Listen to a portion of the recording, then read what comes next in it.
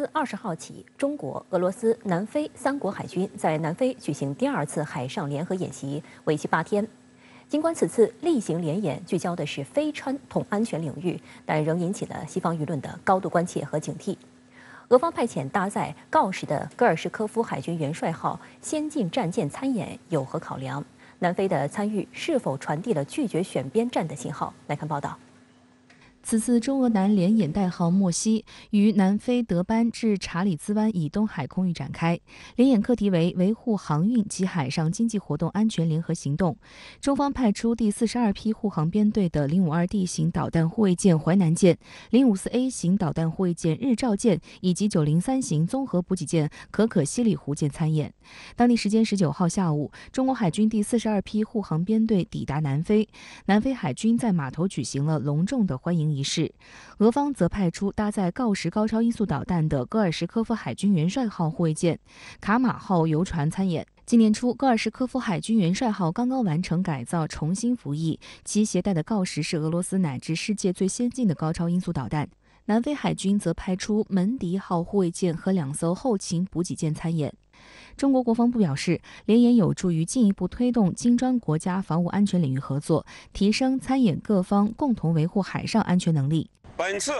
中国、俄罗斯、南非3国海军联演内容丰富，包括反海盗、防空、直升机护降等10几个演练科目。联演必将有助于3方深化互信，进一步推动安全领域合作，提升共同维护海上安全能力，为世界和平做出更大贡献。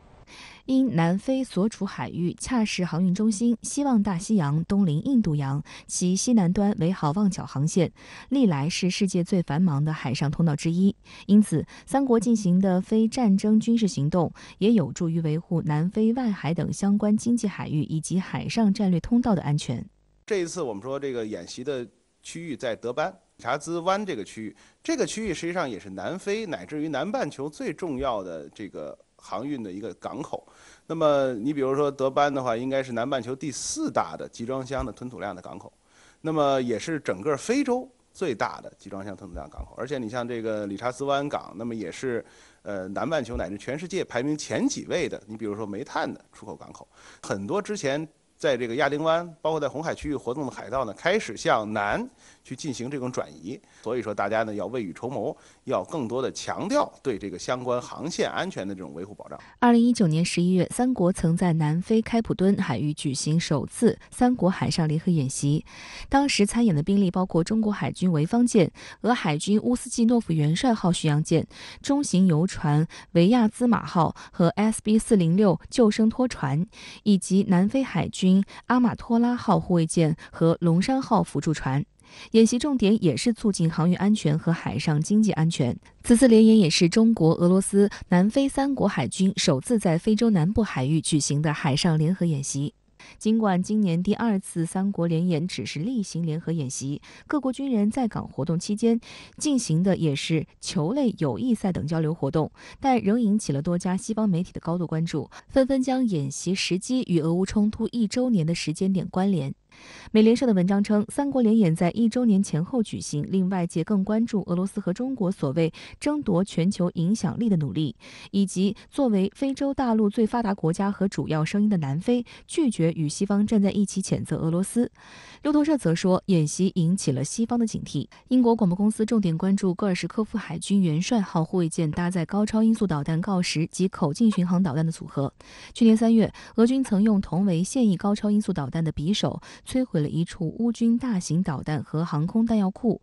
其优异的性能令人侧目。去年5月，该护卫舰搭载锆石在巴伦支海水域进行试射，锆石成功命中了位于1000公里外的海上目标。今年1月，戈尔什科夫海军元帅号又前往大西洋、印度洋和地中海执行训练任务，俄总统普京亲自主持启航仪式。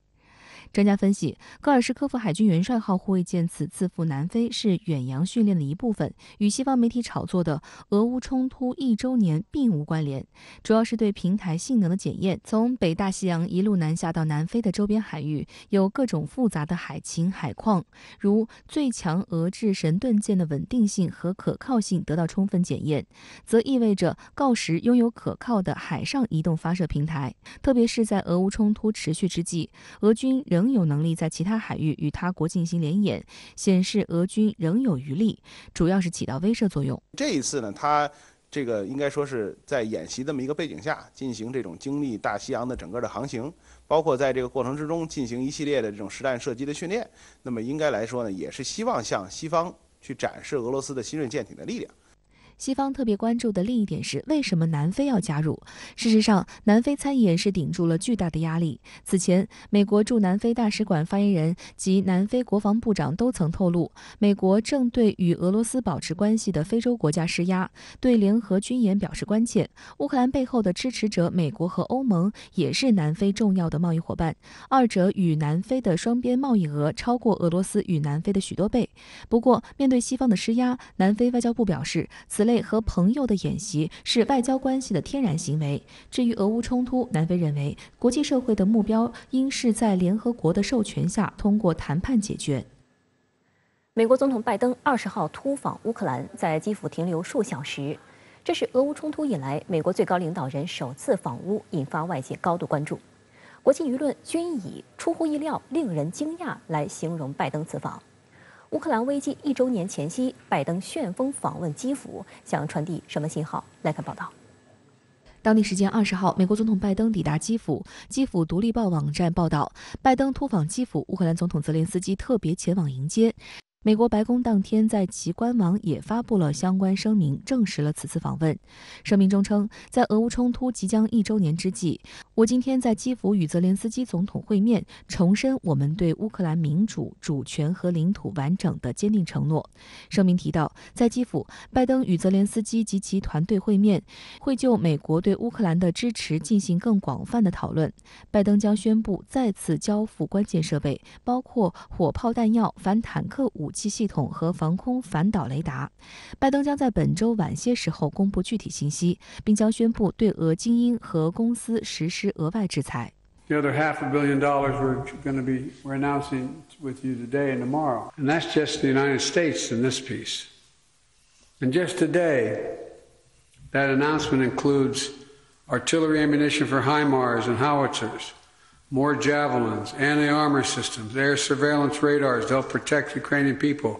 from aerial bombardments. Ukraine is grateful to you, Mr. President, to all the U.S. citizens. 此外，从乌克兰本地电视台 UATV 释出的画面可以看到，拜登与乌克兰高级官员挨个见面时，还自行透露，这是他第8次来到基辅。They've asked me how many times I've been there. I had to count. Even my 8th time.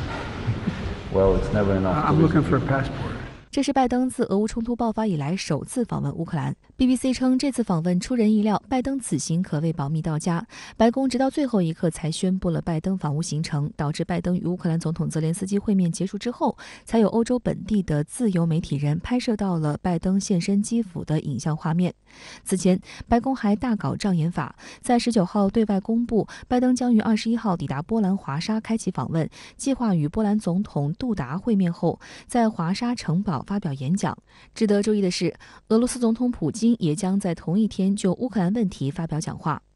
针对美媒提出拜登会否借访问波兰过境乌克兰，当时白宫不仅三缄其口，还在19号晚上特意发布了一份20号的公开日程，显示拜登仍在华盛顿，而实际上拜登早已离开。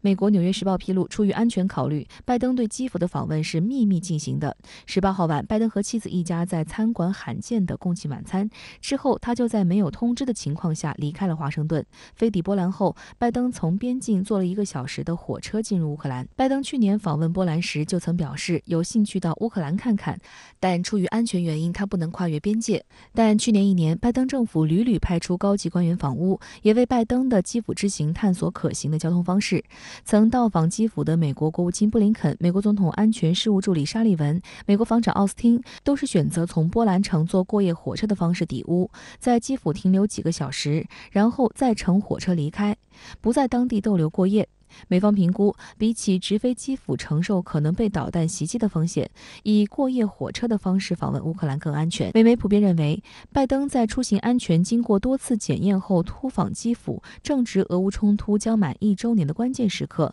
政治意味浓厚。如今，俄罗斯正为预期的春季进攻做准备，乌克兰则希望尽快夺回领土。美国和其他西方国家连月来一直在向乌克兰运送武器、坦克和弹药，希望能改变战场局势。美国有线电视新闻网评论称，随着乌克兰冲突进入一个不确定的新阶段，拜登以戏剧化的个人方式展现了他对乌克兰的承诺。观察指出，拜登在这样一个特殊时间节点访乌，是为了回应多方压力。连月来，美国在乌克兰战场上砸入重金。乌克兰总统泽连斯基去年12月底访问美国后，美国会批准了向乌克兰提供近500亿美元的额外紧急援助，使得自冲突以来，美国批准对乌军援总额超过1000亿美元。但乌克兰在战场上并未取得对俄明显优势，使得早就不满的国会共和党人开始对拜登叫板。新上任的众议院议长凯文·麦卡锡就要求拜登政府结束对乌克兰的空白支票。另一方面，拜登政府不断突破对乌援助的红线，军援的武器从防御性逐渐转为进攻性，承诺提供 M1 艾布拉姆斯坦克。在美国的带领下，其他的北约国家也纷纷向乌提供主战坦克。但即便如此，乌克兰近期仍然在巴赫穆特战线节节败退。拜登的一名顾问向美媒透露，拜登已经把美国对乌克兰的支持作为他重振欧洲联盟的核心。他希望纪念俄乌冲突爆发1周年，以此向盟友保证，他的政府仍在信守承诺。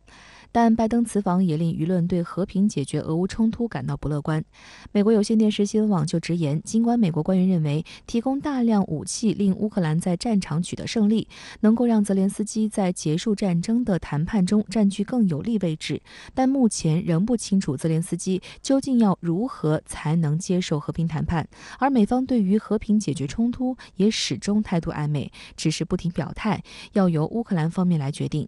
好的，接下来我们邀请到了特约评论员管尧先生做客我们的演播间，带来今天的现场连线。那么管先生，第一个问题给到您啊，今天美国总统拜登是突然访问乌克兰首都基辅，和乌总统泽连斯基会谈并共同见记者。那么管先生，您觉得拜登为何选在此时突然访乌呢？是的，这确实是一次突然的一个访问，而且呢，现在拜登呢，他已经离开了这个乌克兰，可以说是旋风式的访问。那么为何要选在此时？当然，我们大家都已经注意到了，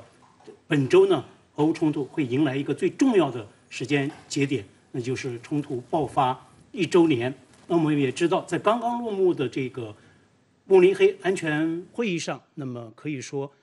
各方关注的一个最大的焦点，那么还是俄乌冲突。同时呢，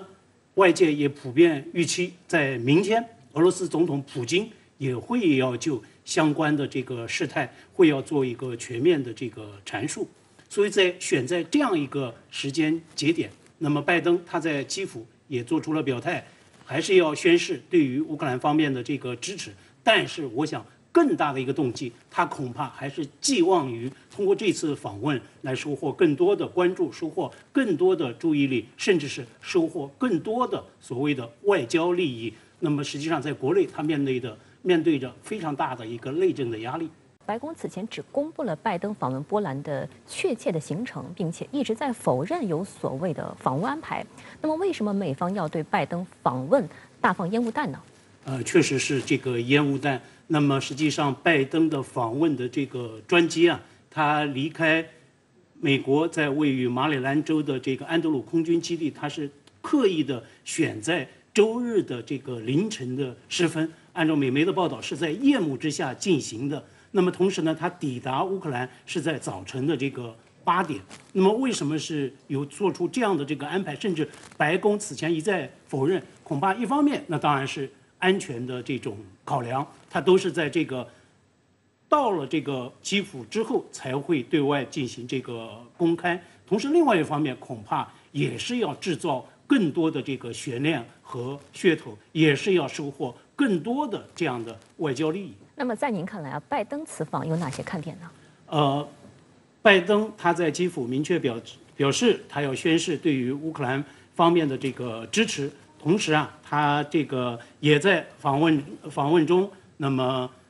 乌克兰的这个总统泽连斯基再度的这个强烈的暗示，他和拜登就关于所谓的这个军援进行了深入的这个探讨，甚至是触及到这个乌克兰方面一直在强调希望获取的这种所谓的远程的这个武器。同时呢，拜登也在这次访问中宣布了对乌克兰要提供5亿美元的这个特别的这样的这个援助，所以很大程度上，拜登是要这个宣示对于乌克兰方面的这个支持，同时呢，他也在强调要宣示所谓美西方在这个俄乌冲突上的还是来展现出所谓的这种团结的这个态势。但是呢，我们看不到这种所谓劝和促谈的任何的这个迹象。拜登他的这个意图非常明确，继续往下打，甚至是不惜打到最后一个乌克兰人，这样的这个态势是非常明确的。我想这个恐怕也是非常悲哀的一点。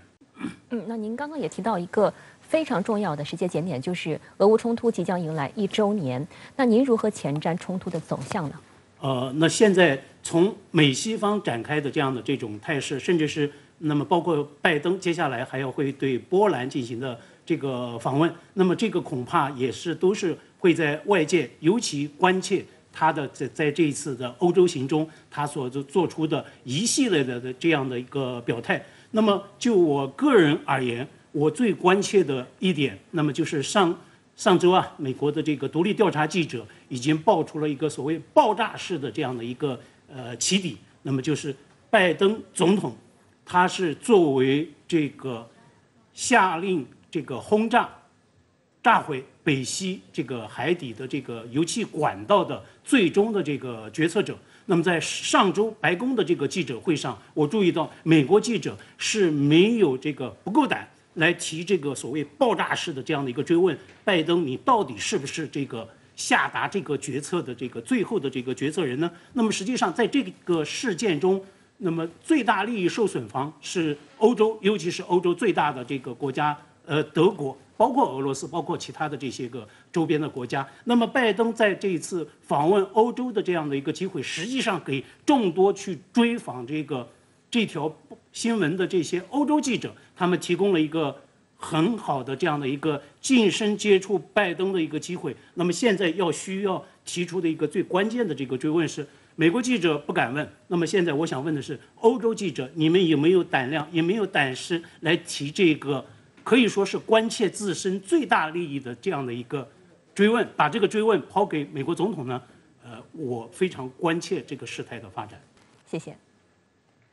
参加完慕安会后，中共中央政治局委员、中央外事工作委员会办公室主任王毅抵达俄罗斯访问。此前，王毅应约与乌克兰外长库列巴会面时表示，中方始终站在和平一边，站在对话一边，始终坚持劝和促谈。我们不愿看到乌克兰危机长期化、扩大化，愿同国际社会一道，避免形势进一步恶化，持之以恒地争取和平。俄乌冲突持续将满1周年，旷日持久的战事造成数万人伤亡，数百万人被迫离开家园，并引发多方面的经济危机。停止战火成为世界上所有热爱和平的国家的心声，但美国却为了一己私利，不断给乌克兰危机拱火浇油。17号至19号在德国举行的慕尼黑安全会议上，美国不仅派出前所未有规模的代表团参会，还主导如何帮乌克兰击败俄罗斯的话题。连美国政治新闻网都发文讽刺，在慕尼黑人人都在谈武器。美国务卿布林肯甚至将脏水泼向中国，妄称中国正考虑向俄罗斯提供包括武器弹药的致命性支持。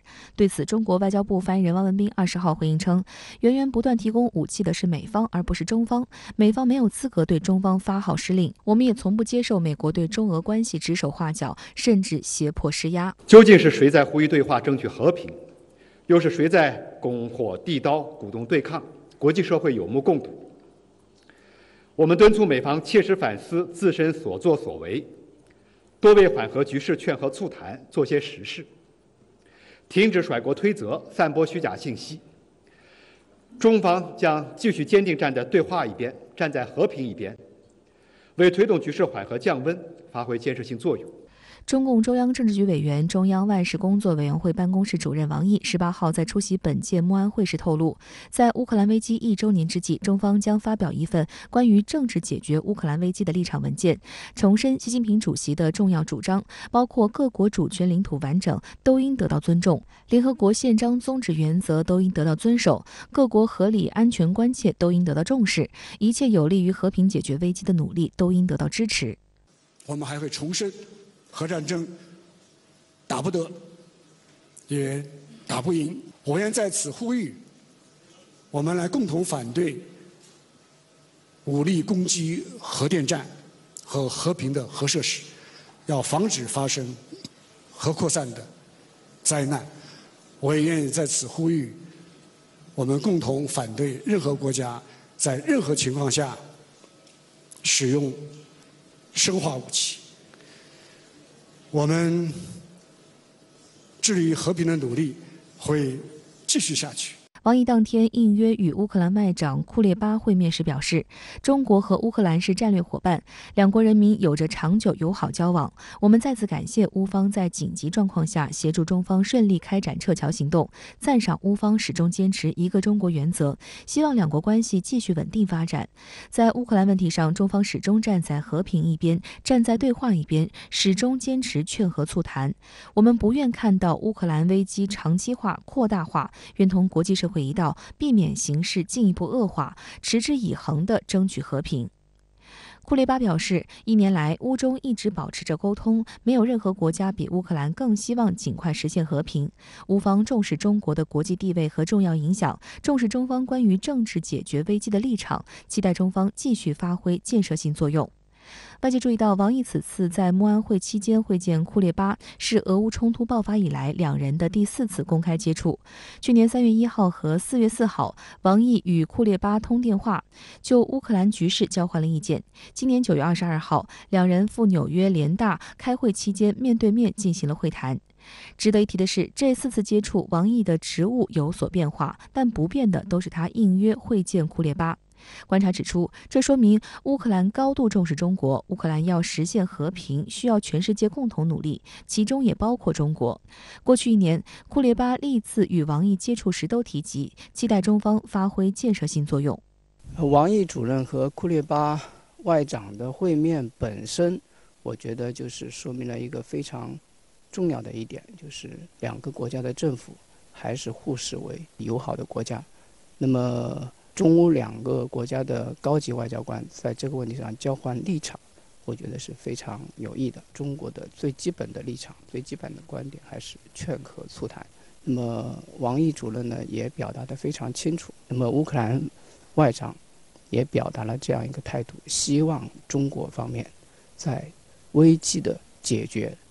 防止危机升级方面发挥更大的作用。所以我觉得会晤还是非常有益的。相关话题来连线特约评论员刘和平。刘先生您好，对于王毅在出席慕尼黑安全会议期间应约会见乌克兰外长库列巴，您有何观察？我注意到，虽然对于俄乌冲突的起因，中乌之间有着不同的看法。中方认为责任主要在于北约东扩，乌克兰则认为是因为俄罗斯。但是中乌两国无论是在过去还是在这次慕尼黑中乌外长会晤期间，都始终可以找到一个坚定不移的共识，那就是尊重各自国家的领土与主权完整。在这个基础上，乌克兰坚持一个中国原则，中国认为乌克兰的领土主权不应该受到侵犯。而在我看来，在这个问题上，中方之所以始终择胜固执，一是因为这是在维护第2次世界大战以后形成的国际秩序，这是人类社会之所以能够在2战后大体维持70多年和平，没有引发新一轮世界大战的根源。第二，这是在维护冷战以后形成的新的国际秩序。这个新的国际秩序的核心，就是在冷战结束、东方阵营与前苏联解体之后，包括乌克兰在内的一大批中东欧国家都获得了主权上的独立。第三，这是在以实际行动维护联合国宪章。联合国成立的目的以及联合国宪章存在的意义，就是为了维护各个国家的领土和主权完整，防止人类再度回到二战之前的丛林规则状态，也就是一个国家、一个民族与另外一个国家、另外一个民族的主权战争成为家常便饭。也就是说，这次俄乌冲突实际上是事关二战后和冷战后世界秩序的存废问题，以及事关联合国宪章的尊严问题。在这三个大是大非的问题上，中国的立场始终是坚定不移的。那么值得注意的是，在维护二战以及冷战后国际秩序，还有维护联合国宪章尊严的路径与方法上面，中美两个大国之间也是有分歧的。美方认为应该通过北约东扩与支持乌克兰打赢俄乌冲突的方式来维护，中方则认为应该以劝和促谈的方式来维护。那对于王毅在慕尼黑安全会议期间会见美国国务卿布林肯一事，您又作何解读呢？事实上，双方在流浪气球事件之后还能够坐下来谈一谈，这就说明中美两国都想通过这次会见来实现各自的重要战略目标。这个重要战略目标就是中美都想要维持中美俄三边关系的脆弱平衡，确保这个脆弱的平衡不会被打破。美方迫切想要达到的战略目标就是在俄乌冲突进入1周年，即将迎来一次大决战的时候，确保中俄关系真正维持在不结盟、不对抗、不针对第三方的层面，也就是确保中美俄能够维持大体上的等边三角形关系。假如这个三角形关系突然出现了失衡，那不仅会影响这场俄乌冲突的最终走向，甚至还会影响未来亚太甚至是全球秩序的基本格局。因为北约秘书长斯托尔滕贝格已经说了，当前对于西方来说最大的政治与安全风险就是乌克兰失败，而俄罗斯赢得了这场战争。我认为这就是近日来拜登政府主动为流浪气球事件来降温，没有栽赃中国，且声称后面打下来的3个气球都跟中国无关，以及布林肯主动请求会见王毅的原因。而王毅之所以在美方悍然击落流浪气球事件之后，仍然愿意接受美方的请求跟布林肯见面，其实也是为了维持当前中美俄三边关系的平衡，或者说得更直白一点，是为了在俄乌冲突陷入到长期焦灼状态的时候，准备出手力挽狂澜，防止以美国为首的北约利用乌克兰打败俄罗斯，甚至是让俄罗斯与独联体再度解体的阳谋得逞。中国这样做不仅仅是为了帮助处于困境中的俄罗斯，也不仅仅是为了维护中俄背靠背的特殊关系，同时也是在为未来的多极化世界保留一份希望。因为以美国为首的北约的阳谋一旦得逞，这个世界就会进一步变成由美国所主导的单极化世界，中国所面临的周边安全环境就有可能会进一步恶化。这就是中方准备在俄乌冲突爆发1周年之际，发表一份有关政治解决乌克兰危机的立场文件的原因。而要政治解决乌克兰危机，显然是离不了美国的认同与支持的。这就是王毅不计前嫌愿意跟布林肯见面的原因。好的，谢谢刘先生在线与我们分享您的观点，谢谢。今年是中日和平友好条约缔结45周年，中共中央外事工作委员会办公室主任王毅在出席慕安会期间与日本外相林方正会见，指出日方应该排除内外干扰，同中方相向而行，确保中日关系在正确轨道上稳定前行。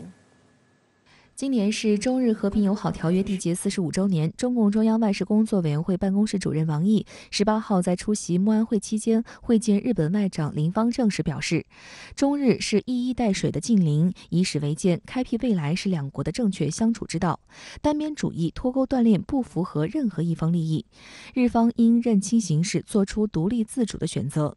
林方正则指出，两国是伙伴，互不构成威胁，日方致力于发展建设性的中日关系。王毅强调，希望日方将这些表态落到实处。日本外相林芳正与王毅会面后向媒体表示，本月内中日将举行安全对话会。据此前日本共同社披露，预计届时双方将聚焦3大问题：台海问题、日本于2022年末出台的国家安全保障战略，以及国际供应链的稳定问题。中国外交部20号证实，外交部副部长孙卫东将于21号赴日本，同日本外务省外务审议官山田仲夫举行第17次中日安全对话和第29次中日外交当局定期磋商，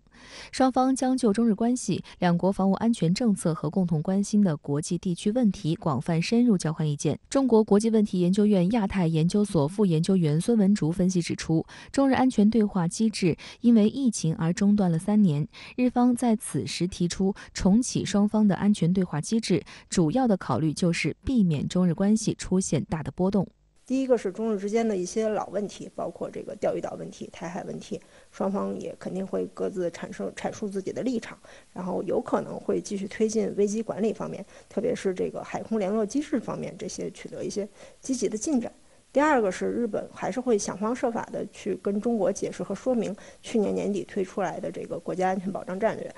第三个就是有关经济安保问题，包括日本近期有关这个供应链调整的一些政策。而即将离任回国的中国驻日本大使孔铉佑，近日在回国前拜会日本朝野政党主要负责人的时候，也强调，双方应始终把握两国关系和平共处、友好合作的正确方向，坚持互为合作伙伴、互不构成威胁的重要政治共识。相关话题来连线北京时事评论员宋忠平。宋先生你好。王毅在出席慕安会期间与日本外相林芳正会面时强调，单边主义、脱钩断链不符合任何一方利益，日本应排除内外干扰，同中国相向而行。那您认为这传递出哪些信号呢？这里面提到了2个重要的信息，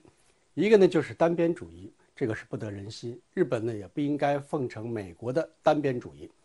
这个单边主义其实是以美国为核心的、以西方霸权为核心的单边主义。这个呢和联合国宪章为核心的多边主义是背道而驰。日本在这个问题上如果一意孤行跟随美国的话，将会让自己也陷入到被动的状态。另外一方面的话就是断链脱钩，日本现在确实也在跟随美国的政策，不断的对中国加大制裁。最近呢在半导体问题上要跟随美国的政策，加大对中国的制裁。这个呢也恰恰体现出来中国和日本等这些国家打造了统一的全球供应链，这个对大家是有帮助。但是我们所看到的是，日本不断的在配合美国的印太战略，在这些问题上向中国施压，这个对日本也不是什么好事。中日之间的关系是双赢，如果对中国采取单方面的措施的话，也会让日本深受其害。日本不要幻想的能够获得美国的市场，美国的市场对美国的盟友基本上采取的是贸易壁垒的方式。那么这里面还提到了内外双重因素。从日本自身来讲的话，应该考虑如何来承认历史，在历史问题上要有坦诚的态度，而不是总是对中国、俄罗斯、朝鲜等这些国家进行指责。这种指责并不会给日本在历史问题上有任何的漂白的机会，而恰恰体现出来日本是没有责任、没有担当。另外提到了外部因素，外部因素主要是日本要配合美国的印太战略。在美国印太战略里面，要让自己成为遏制中国的马前卒，这个对日本来讲的话也不是什么好事。日本距离中国很近啊，日本需要考虑到，如果充当其他国家的马前卒代理人的话，也会深受其害。在这些问题上的话，日本需要三思。中国也在不断地提醒日本，在这些问题上不能走得更远，不能走得更深，否则对自己的国家安全也会带来极大的危害。